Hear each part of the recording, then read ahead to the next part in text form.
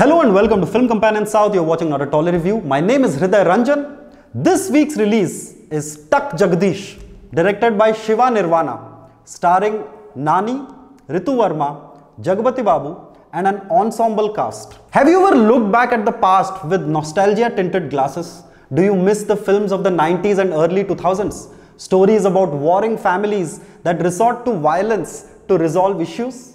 Well, look no further than Tuck Jagadish, which will take you on a nostalgic trip that you didn't pay the tickets for. When Adisesh Naidu, played by Nasir, passes away, his sons Bose, played by Jagpat Bob, and Jagadish, played by Nani, are embroiled in a messy land dispute.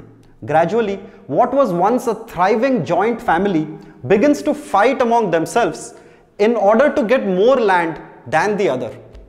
When we first meet Jagadish, it is clear that he is far removed from the world of bloodshed and violence. The film then is the unraveling of how Jagadish brings together a family that has been torn apart by greed and selfishness. Director Shiva Nirvana takes his own time to get things moving, which results in a series of scenes that we have seen in a number of films over the decades.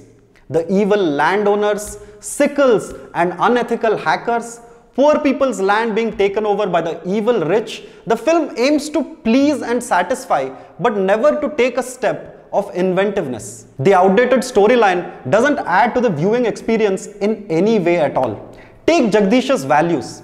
He values familial connections as paramount, and yet the plot slips into slippery territories of bloodlines and adoptions that completely defeat the previous point. In spite of a performer like Nani and an extremely talented ensemble cast, no scene makes you go, ah, nice, well written. There are so many sickles in the movie that if you added hammers, the film could pass off as communist propaganda. While Nani stands out in what is his first mass masala role, the film is not able to shake off its fluff. Neither is it able to pander to the mass masala viewers either. It is clearly made for the big screen, but by the time the interval bang comes, you can see it coming from Srikakulam in Konark Express. Or take some of the plot points. Nani asks Aishwarya Rajesh to press a button for a red light that he has installed on top of the house if she is in trouble. And this, in the age of smartphones and Snapchat, he is resorting to a red 10-watt bulb. Without giving away any spoilers, we see Nani come into a position where he can solve the problems of the villagers. But we barely see him at work. What we get instead are scenes after scenes of him resolving the villagers' problems using strange analogies. Namaste sir. Bitcoin la must paisla stand and ma galila vinayakudi pettar sir. Ma olu danni namasam chestha antunnaru sir ippudu. Are idi na sentiment vinayakudu, na vigraham naku icheseyandi, lekapothe naku bitcoin naku icheseyandi ante will cheppo వినాయకుడు ఇచ్చే ప్రసక్తే లేదు, నీకు అంతలా bit coin కావాలనుకుంటే హుండీ ఇవ్వగలు కొట్టుకో, అందులో మస్తు కాయిన్స్ వెళ్తాయి అంటున్నారు సార్. ఇది ఎక్కడ న్యాయం సార్? నాకు న్యాయం కావాలి sir. Yours lovingly bit coin Balaraju.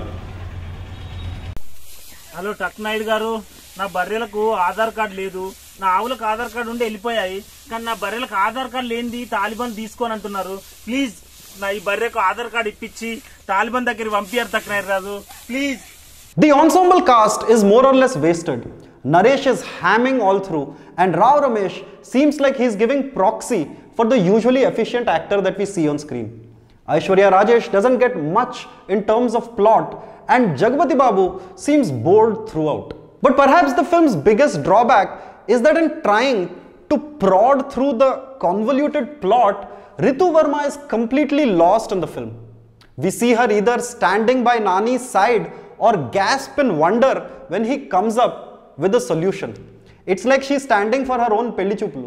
Nani's breakout masala film gives him moments to brood, to mouth dialogues, to emote and to romance, but it is done with an overall shallowness that permeates the entire project.